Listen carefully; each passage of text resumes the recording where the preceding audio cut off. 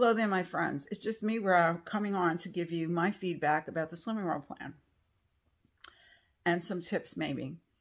If you're a person who's interested in not only losing weight, but losing weight in a healthy way and changing your eating lifestyle to more whole foods based with less junk food in it, then this is the plan for you.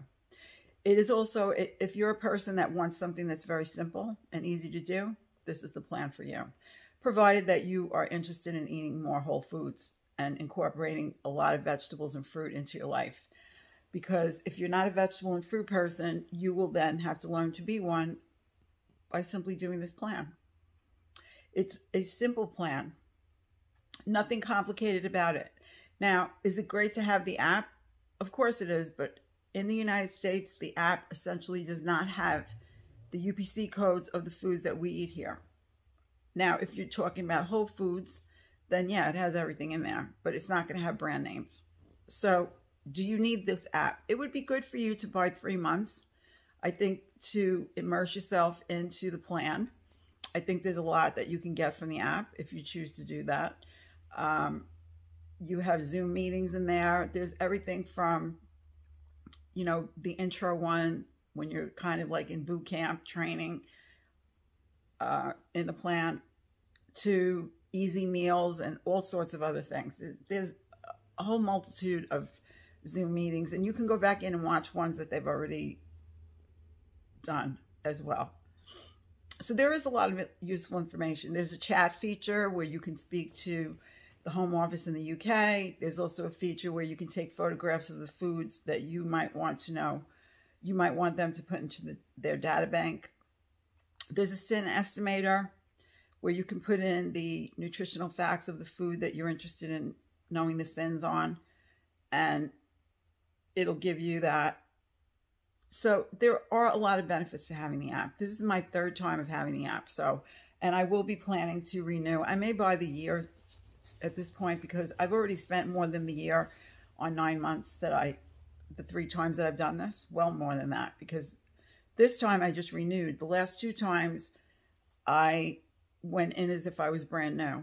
So they send you books and it costs more. Anyway, what is my basic plan? I get 15 sins a day. What does that mean? A sin is pretty much 20 calories. So because I don't really utilize the database of UPC codes, I generally just look at what I'm eating, like the condiments, let's say.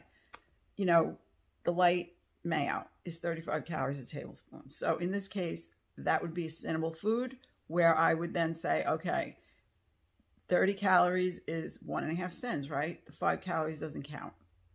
It's just 1.5 sins. I jot that down. I get 15 a day, preferably 5. They suggest,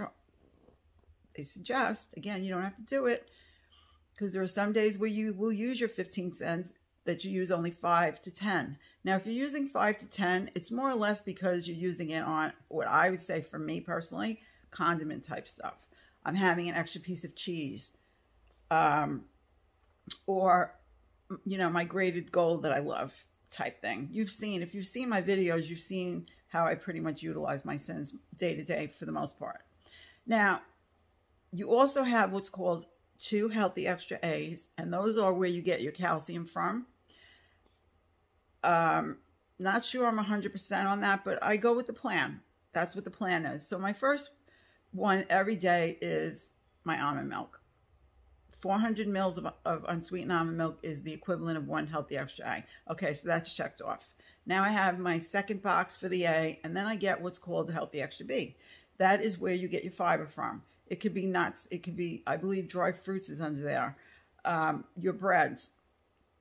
If you like to use bread, or you like wraps, or you like pitas, okay, they should have a certain amount of fiber. I think that the lowest that it should be is 3 per serving of the bread to be able to say it's a healthy extra B if you're in the United States. If you're over in the UK, then you already know. You can just scan it and you'll know if it's a healthy extra B or not. But I play with that because we also have some bread products here in the US that have extra added fiber in them. So I have no problem. I'm very comfortable with my healthy extra B choices and making my own decisions about that. And again, if I wanted to ask a question, I could go into chat. So, and which I do. if I have a question. So we have 2 Healthy Extra A's. The second one for me is usually at least half of the second one, my feta cheese. Now, I have figured out, looking at the suggested A's that they give in this beautiful, this is my cover for my books. You have lists of foods, lists of healthy extra A's and B's, general list. And then, of course, if you go in the app, you can look up different things and you'll find it there as well. So I went in over the summertime, the second time I did try to do Slimming World, and I looked up each and every suggested food item that was on those lists, and I put down the calories for them because I don't have those food items here necessarily. So I said, okay, let me just look at the calories for these foods and the fiber content and the calcium. And I was able to figure out roughly the highest calorie cheese or healthy extra A option was 150 to 155 calories. And I think it was the same for the bread. So I'm good with that. My feta cheese is 80 calories for a serving. So I call it a half of my healthy extra A, the second one for the day. Sometimes I use the other half of it, and sometimes I don't. I'm mindful of how many calories the second half is going to be. And off I go, and I'm a happy camper. I'm good to go. That's how I look at it. Again, why am I saying these things to you? Because you need to keep everything very simple.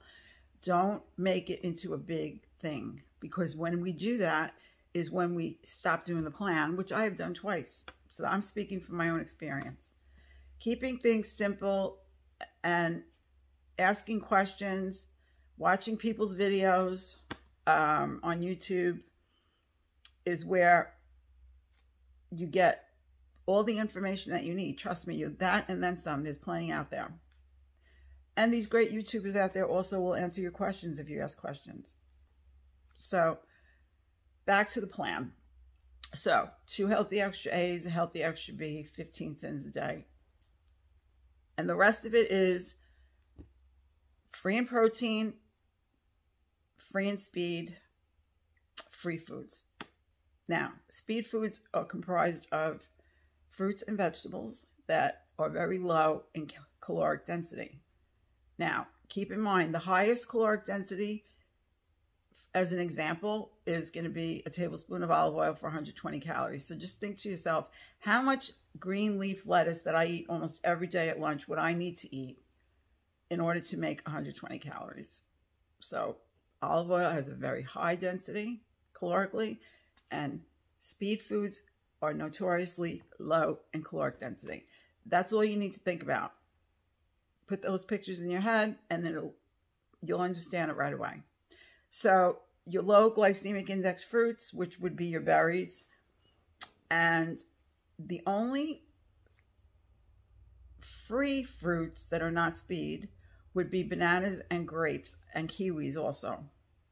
I believe those are the 3 at least that I eat. There may be other ones, and you can just look it up and you'll know. And does that mean that you shouldn't eat them? Of course not. Sometimes I eat 2 bananas in a day. You know, medium-sized bananas.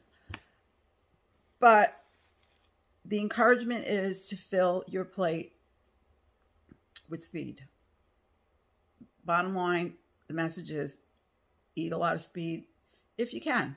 Don't overeat speed to make yourself sick, but eat a good amount of speed with each meal and you're going to be good. You're going to lose weight, and you will. I believe that.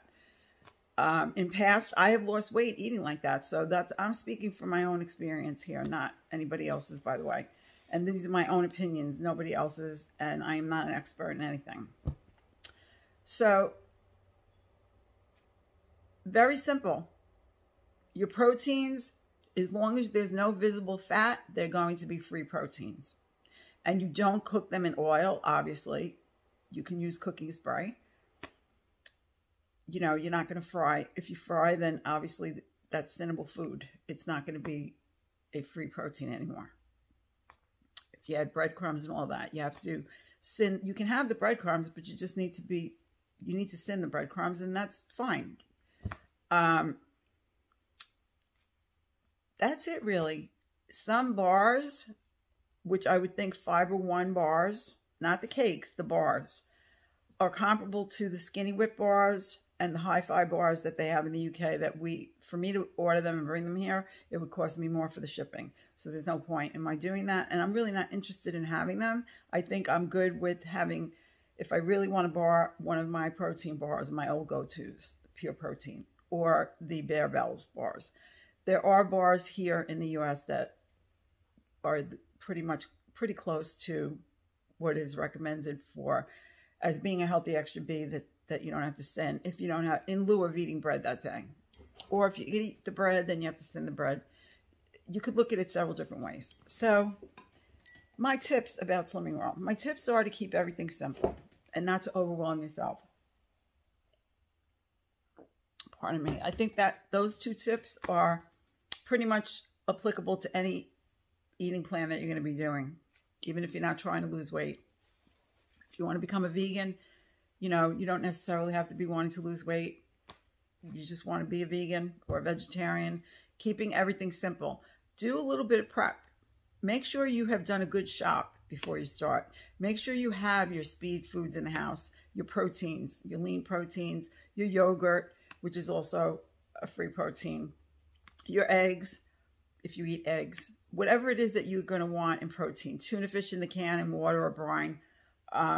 Canned vegetables are okay as long as there's no added sugars or fats. And easy breezy. Beans are free in protein and fiber on this plan. Just really easy breezy. Put together a plate that's very simple for yourself. What I do, if you haven't noticed, you probably have, is I prep a couple potatoes, a couple of sweet Japanese potatoes, regular white potatoes. I prep a little bit of vegetable. I buy steamable bagged vegetables, so in 6 minutes I can have a vegetable with a meal if I haven't prepped anything. Having beans in the house, and you know, canned beans is helpful. You can get canned potatoes in water as a starch if you want to do that, just to throw on your plate if you need to. You know, you can throw it in the air fryer with some cookie spray and seasoning and you're good to go. I do always like to have a couple hard-boiled eggs on plan. Those are really good for when you're hungry and you just need something, a good protein to have around. Fruits, you know, you don't have to buy an abundance of fruit that will go bad and into the garbage. Just buy a few of this and a few of that so you don't get bored, and just have them on hand for yourself. Other than that, I don't know really what else. Don't you love how simple this is? I'm not here for an hour explaining it to you. It's not even been 13 minutes. So what do I think of this plan? I think if you are a person that wants to ultimately eat whole healthy foods in your life, then you should not waste time. You should just get on this plan. And you will lose weight. People lose weight madly on this plan, like I have not ever seen before. And do I 100% think that's the best way to go about it? That's just my own opinion. You know, that's between a person and their doctor, as far as I'm concerned. For me, I have to lose 15 pounds. I put some pounds back on. I was at goal. I was a lifetime member of Weight Watchers when I made goal. And slowly but surely, I've not been paying attention. I stopped going to my meetings. I stopped weighing in. And that's a key way to go off track. So I am back at Weight Watchers for the meetings and the weigh-ins. But because I can't go to a Slimming World meeting, obviously, I'm not going to get on a plane.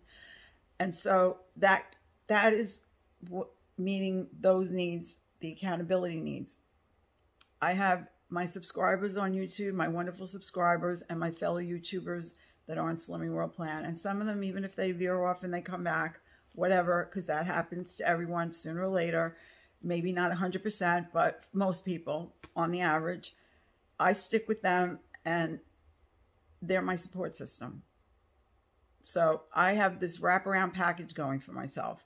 I have a plan that meets the needs, my nutritional needs that I've set for myself. My goal is to stick with this. I'm not interested in sustainable foods. Yeah, I have them. And yes, I want them at times. Yes, that's what they're there for. But I want my focus of my plate every day as much as possible to be on healthy whole foods.